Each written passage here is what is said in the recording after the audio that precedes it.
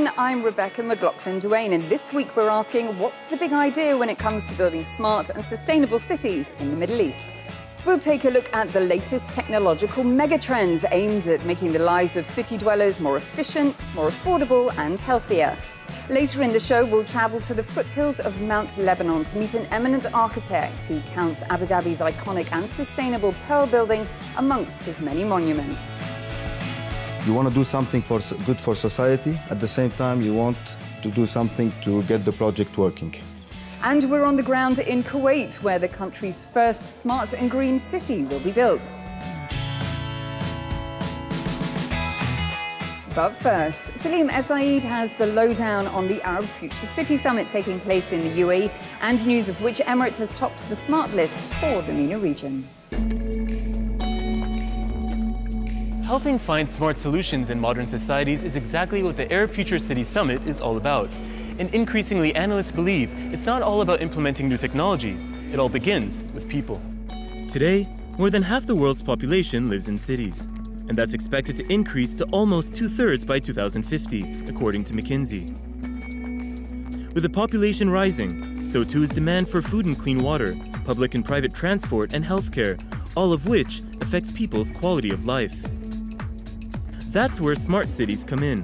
In the same way that smartphones have made people's lives easier, so can more efficient digital systems for public use. This year's McKinsey Smart Cities report, which ranked 50 countries in terms of their level of advanced technology, placed Abu Dhabi as #1 in the Middle East and North Africa region. We are working hard to sustain our positions in leading the region, but the target is not the region. The target is the whole international community, or the whole world. Dubai ranks as the second smartest city in the region.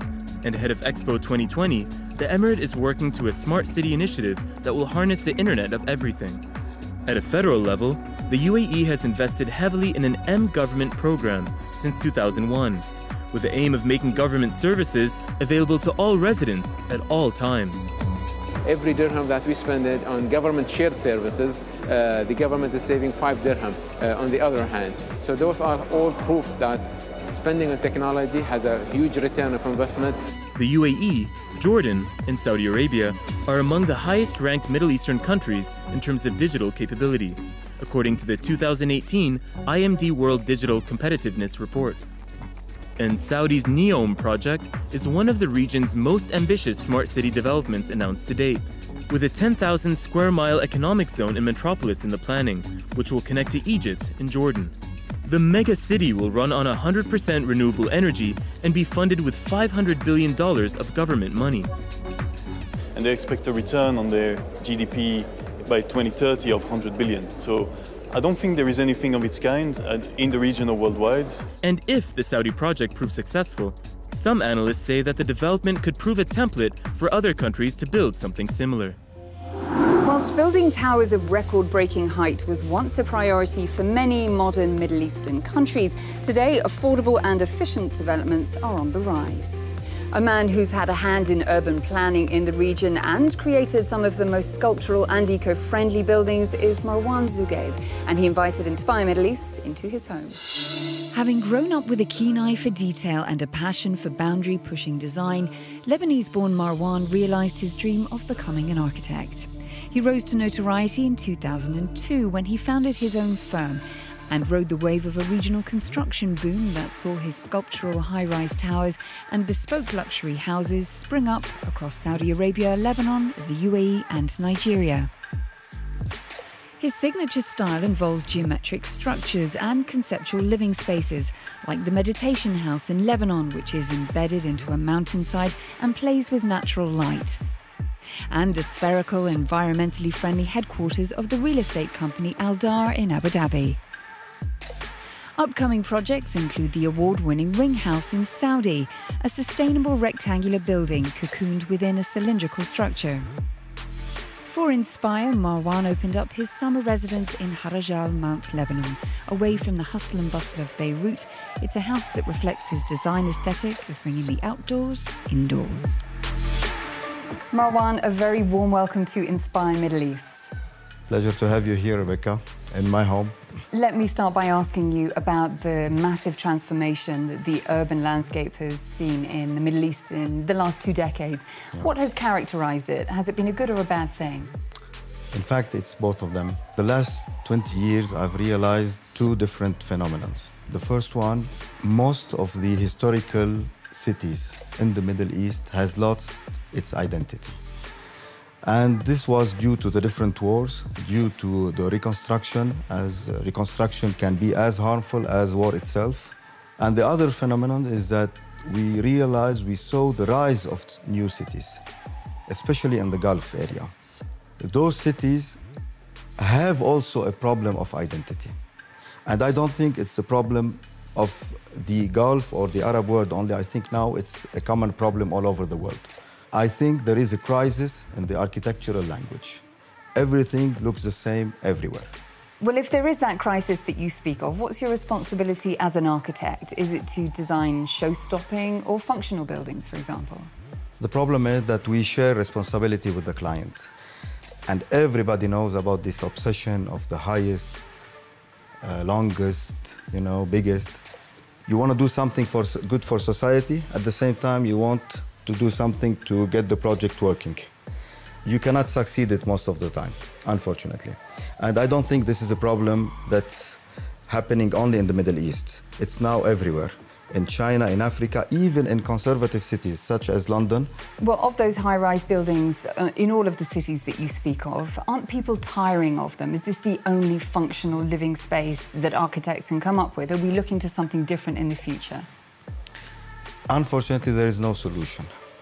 With the population increasing everywhere. But the problem is that while designing those cities, we're not giving spaces like green spaces or parks or, city has to be walkable. The Al Dar building in Abu Dhabi, many believe that it's a pearl resting on the shore. Is that the case? And what were the biggest challenges with designing a round building?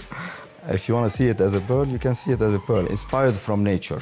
I think the main challenging thing for me was the contact of that circle with the land. We had to go back to one of the oldest theory in architecture. And in every sketch that we did, we realized that the circle is integrated in a pentagram.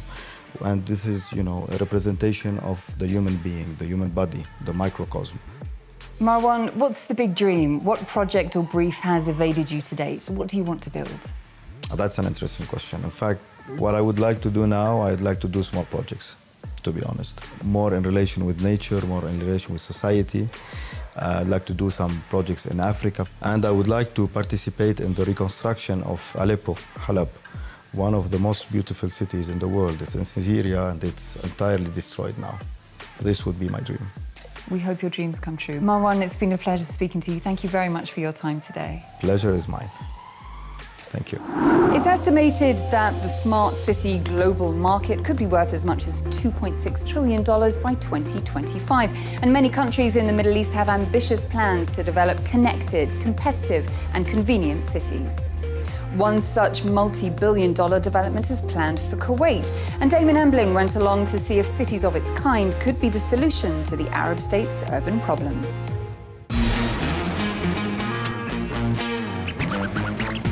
Kuwait is a country that's looking to the future. It's got a 30-year vision to transform itself into a hub for trade, finance and tourism, cutting its dependency on oil revenues.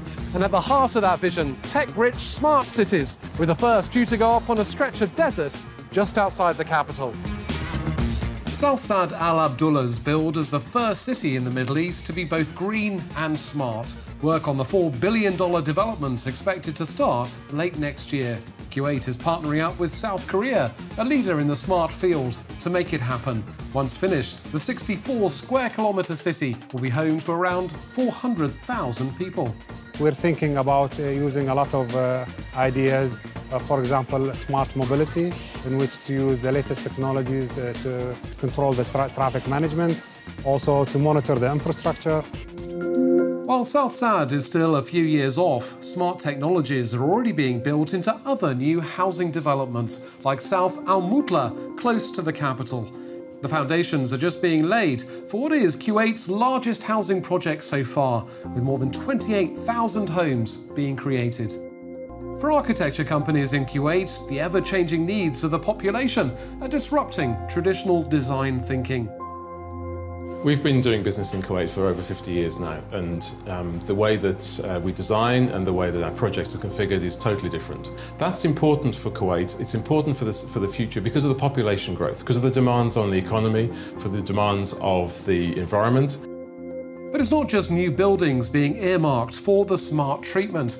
Here at Kuwait's oldest souk, a university researcher has come up with a high-tech vision to take it into the future.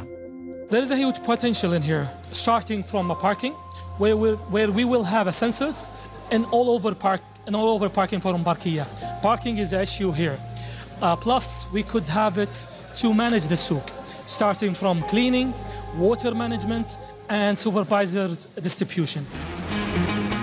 The pressure's on for Kuwait to turn all these smart ideas into reality, flipping urban planning on its head and fertilising a fresh breed of cities fit for the future. Well, that's a wrap for this week. Before I leave you, here are some impressive cityscapes uploaded by fans of architecture in the region. Bahrain resident Mirza posted this video saying that for her, the building beautifully balanced modernity and sustainability. Photographer Ahmed shared this time-lapse video of Kuwait City's skyline from its business district.